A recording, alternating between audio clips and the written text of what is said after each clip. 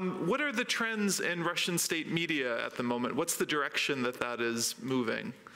Well, I think, you know, the most obvious example would be this sort of conspiracy theory that was promulgated in the last 72 hours about MH17 being shot down by Ukrainian fighter jets, and, you know, this alleged satellite footage that was produced. I don't think this was a coincidence that this came out at the same time that Vladimir Putin was attending the G20. A lot of international pressure has been brought to bear on Russia. You know, the Kremlin sees itself as increasingly isolated and in this sort of pitched anti-Western mode. So this was just another piece of nonsense thrown out into the ether. Oh, look over here. But in nonsense in terms of the fact, like, meant to deflect blame and focus on Putin, to say, look, there are more questions, or what sort of nonsense? I think actually, you know, one of the sort of theses of our paper or report is to say that Kremlin propaganda isn't designed necessarily to make people believe you know, these ludicrous theories and counter-explanations or whatnot. It is designed to distract them. It is designed to misdirect. So, you know, again, what happens? Articles that would normally be filed about, you know, just how much of a pariah Putin has become, you know, the fact that that Canada's prime minister sort of, you know, said, "I'll shake your hand, but I want you to get out of Ukraine first." I mean, all of these stories, which tend to aggregate and cast this perception of Russia as a country alone, or a country because of its aggressive posture that has become, you know, pariah unto nations. That gets drowned out the minute something like, ooh, new satellite footage showing this terrorist attack, you know, the way it happened is not how you've been led to believe. The problem with it is the production of it was so amateurish, it was so farcical. I mean, you know, Google image search debunked that claim within 30 seconds. That it strikes me as a kind of a mode of desperation, or an act of desperation. I think the Kremlin is sort of, you know, casting about and doing everything and anything in its power to change the conversation or change. But to play, but to play devil's advocate a little bit here, which is maybe also a favorite card of some Russian media, though not only them.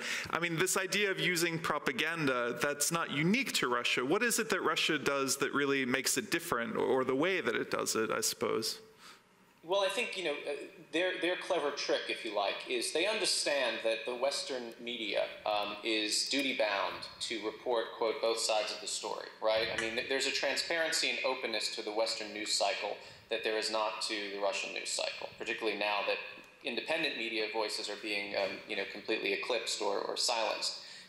So what I would say that Putin is very adept at doing is he seconds organizations like the BBC or the New York Times or the Washington Post, makes them unwitting and unwilling accomplices in the dissemination of misinformation. To give you one example that I like, when the chemical weapons attack in Syria was perpetrated in August of 2013, Alexander Lukashevich, the spokesman for the Foreign Affairs Ministry of Russia, said, "Oh, well, we can prove instantly that this whole thing was a hoax, or it was, you know, staged for, you know, by the rebels to try and draw Western intervention." And his evidence was the first YouTube video showing the alleged victims of this chemical attack had been uploaded before the attack itself.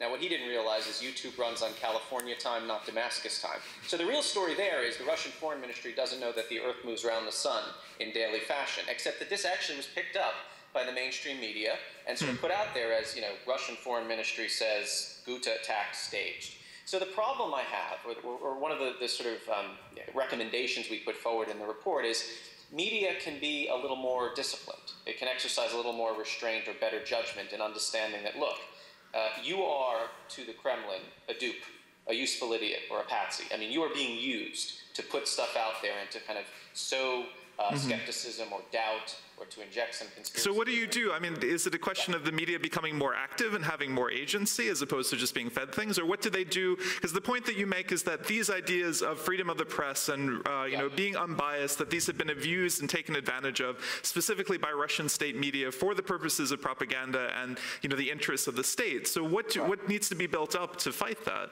Well, I think, you know, ending a little bit of journalistic laziness when it comes to reporting on these issues, you know, that can go a long way. And look, this is not to cast aspersions at some of the excellent reporting that's been done on Ukraine by Western journalists. I mean, I can name several off the top of my head who I think are just absolutely stellar in the field.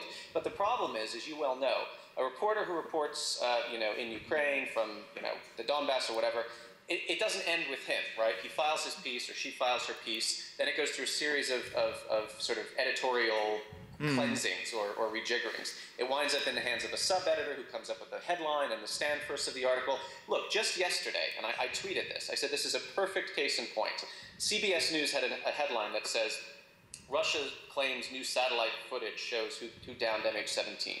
This was a full day after that supposed counterclaim or that new narrative of how MH17 was down had been completely debunked and embarrassed, including by the guy who, this sort of MIT graduate who submitted this evidence to the Russian Foreign Ministry. So the whole story had fallen apart, and here you are. I mean, you have to understand, a general audience, whether in the West or anywhere, they see headlines, they see subheads. There is a psychological effect that these things have, right? Not everybody gets through an entire news story. You know, the concept burying the lead. You know, the thing that should actually be the real big story so often winds up in the second to last paragraph of a news clipping. So when, you know, if media sort of begins to understand that, look, we are being enlisted in this kind of campaign, we don't like it because it embarrasses our professionalism, right? It serves the interests of a government when we're not supposed to be serving the interests of any government. A little bit of more discipline, a little more rigor and methodological soundness can go a long way. And again, you know. But what does that mean? That means, you know, stepping back from when you get the story and then saying, you know, we'll hold off on this a minute, or this is real information. What kind of rigor is needed, or what standards? Well, I was about to say, I mean, you know, the Lukashevich thing, that's something that you don't need a specialism in Russia to understand. That's literally knowing YouTube runs on California time versus Syria time. Right, that's sure. Prima facie, you know? I mean, so looking at this stuff and saying, I mean, let's be very candid here. I work in journalism, you work in journalism. You know, we deal with sources all the time. And one of the difficulties of our trade is knowing who to trust, right? Sometimes people spin you, sometimes they lie to you. But if you have a source, and all that person does to you is lie and dissimulate and embarrass you, right?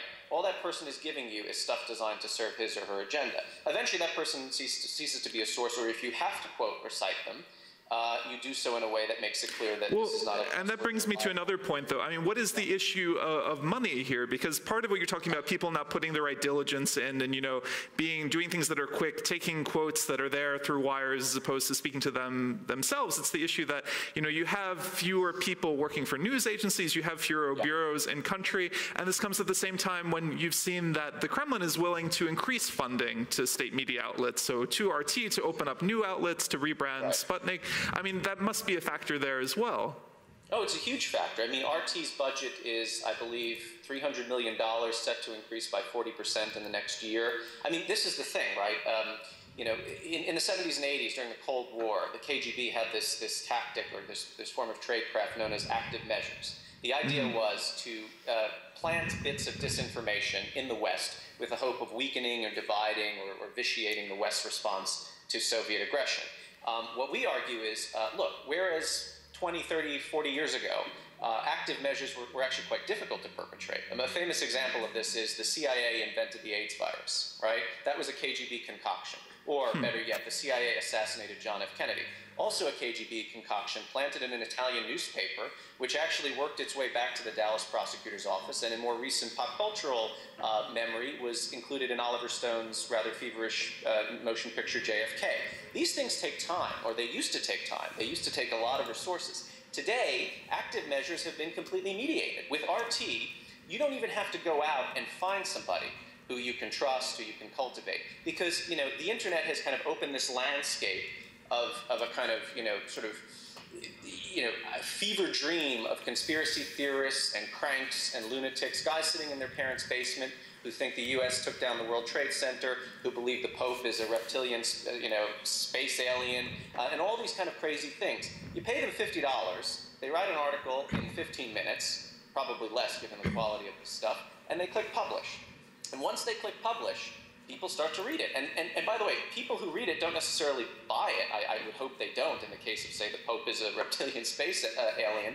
But, you know, it's clickbait, right? I mean, in new media terms, this is clickbait. When it's the speed and it's the way of approaching it that's changed, and it's that whole relativity of truth and what do you consume. An exact analog to the sort of CIA-invented AIDS active measure, and that is the CIA invented the Ebola virus as a form of biological weaponry. This was published on RT's Spanish language news service, right? And if we're being a little cynical here, we would say the idea is to have audiences in Latin America, particularly the Chavista countries, pick this up because they're already inclined to anti-Western conspiracies, or they believe the CIA is sort of the most nefarious agency on the planet.